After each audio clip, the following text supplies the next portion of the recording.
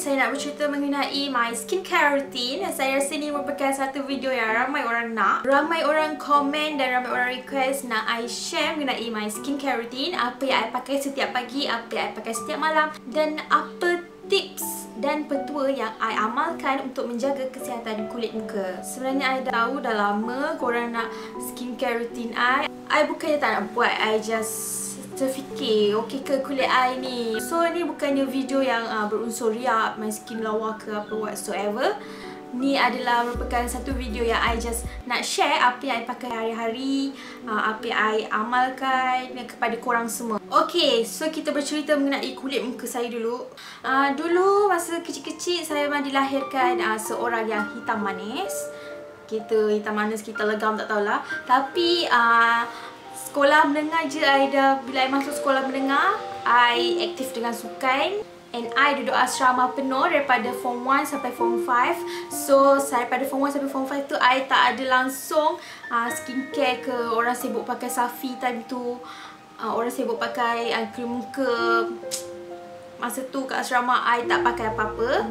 Tapi masa tu I sangat hitam. Siap orang panggil I rentung, Mama Black, whatsoever. I ejek dia balik, okay? Ingat aku nak diam je ke? So lepas habis sekolah tu, I terus rasa macam nak jaga skincare I. So I fikir macam mana nak jaga skincare ni. So I nak cerita mengenai apa yang I pakai waktu siang. Okay, kat luar ada hujan, tapi kita berdoa supaya tak hujan lebat. Sebab I takut suara I tak dengar dengan you all. So yang pertama, pada waktu siang I akan cuci muka dengan pencuci muka dari NDZ.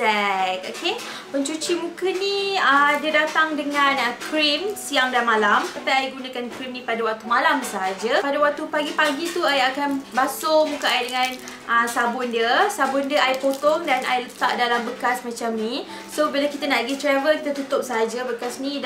Bau dia sangat wangi, saya suka, sangat fresh bila basuh muka. Lepas I pakai pencuci muka ni dan I tak lap muka I biarkan muka I kering sendiri. I tak suka pakai sebarang towel ataupun tisu dekat muka I waktu muka I basah. I menggunakan toner daripada Aiken Tea Tree Oil Control. Lepas tu dia ada UV Protection.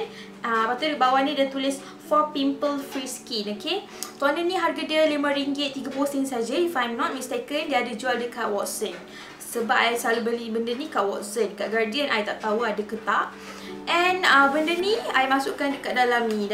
Benda ni kat Mr. DIY ada.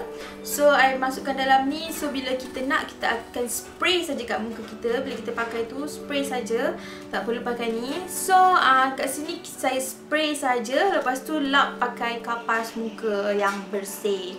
Selepas korang pakai toner, pakailah moisturizer. Dan saya menggunakan benda Alani sebagai moisturizer.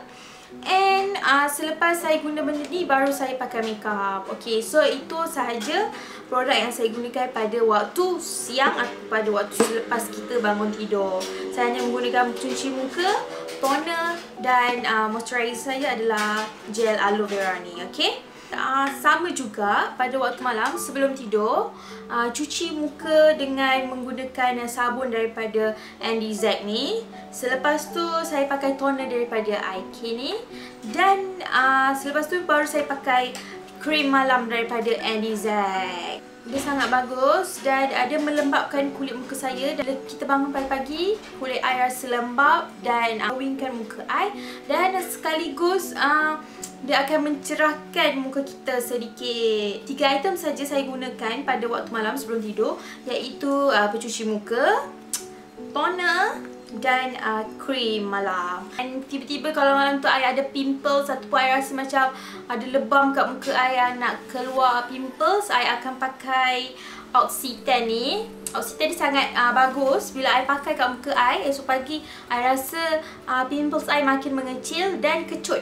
Jadi I suka sangat Oxytan ni. Seterusnya, I ada produk yang I pakai 2 hingga 3 kali seminggu. Okay, tada! Siapa pakai ni? Siapa pakai ni? Ni adalah orang panggil mask Vietnam kan? Dia datang dengan ni sekali. So ni adalah untuk kita nak keluarkan blackhead, whitehead yang ada pada hidung ataupun T-zone kita ni. Bila I pakai ni, dia memang sangat berkesan dan dia memang keluar. Okay, memang kita punya whitehead, segala blackhead, whitehead yang mereput dalam kulit muka kita ni memang dia keluar. Okay, memang ni memang sangat bagus. Selain daripada Vietnam Mask ni, I pakai mask daripada Freeman. Mask ni dia akan melembutkan kulit.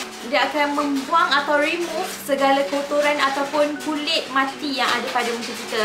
Tips yang saya amalkan adalah cuci bersih tangan korang sebelum korang nak pegang muka korang. Kurang. Adik-adik SPM jangan ikut Dan pastikan berus makeup yang korang gunakan selalu tu bersih. Dan yang kedua, jangan picit jerawat walaupun dah masak. Walaupun dah ada putih dia, nasi dia dah keluar, jangan picit, just biarkan saja. Bila dia kering, dia akan remove dengan sendiri. Seterusnya, jangan tekan whitehead ataupun blackhead. Sebab bila korang tekan whitehead ataupun blackhead pakai jari korang, selalu saya tengok orang tekan macam ni. Macam ni, kan? Tak elok. Dia akan buat whitehead yang tak ada apa-apa tu jadi jerawat. Okay? Sebab I dulu masa I muka I teruk, I selalu buat macam tu. I remove dengan menggunakan tweezer. So, sesiapa yang ada blackhead atau whitehead yang dah terkeluar, yang korang geram sangat tu, korang remove pakai ni saja. Okay? Dan yang paling penting, jangan tegur muka orang yang berjerawat. Okay? Sebab sometimes I rasa tu benda Allah tu betul tau sebenarnya. Sebab bila I tegur dulu muka I tak berjerawat lah dulu kan. Sebelum muka I berjerawat tu, muka I tak berjerawat. So bila I tegur muka orang berjerawat ni, walaupun I cakap dalam hati, muka kau banyak jerawat sih. Dalam hati macam tu kan. Walaupun dalam hati, esoknya muka I berjerawat. Oh my god. Tapi saya nak ingatkan, produk yang I gunakan ni tak semestinya bagus pada kulit saya, bagus juga pada kulit anda. Tapi if korang nak try, just try. Kalau okey, alhamdulillah. Kalau tak okey, just stop. Saya rasa itu saja video skincare routine I. Apa yang I gunakan, apa tips dan betul yang I amalkan, I dah cakap semua, InsyaAllah. And thank you so much for watching. If korang ada anything nak tanya lagi mengenai produk apa yang korang tak jelas, korang boleh komen kat bawah. InsyaAllah I akan reply. Thank you so much for watching and good luck. Bye.